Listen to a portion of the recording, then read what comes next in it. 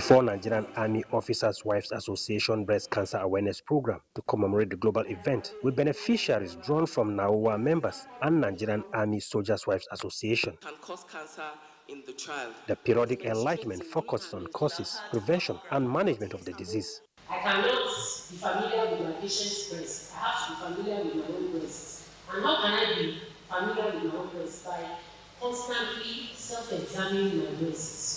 The president, NAOWA, Maria Biodun Lagbaja, represented by the deputy president of the association, stressed that comprehensive care and support for the military community are the core values of the association. This year's global theme, which says no one should face breast cancer alone, resonates deeply with our values.